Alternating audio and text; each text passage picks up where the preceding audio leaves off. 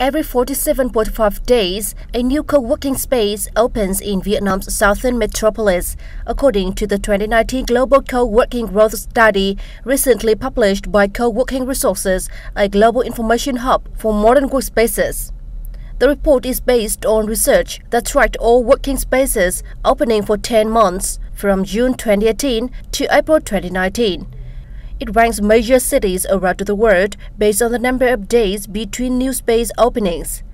The report says Vietnam came in 31st among 50 global economies with the highest growth in per capita working space numbers.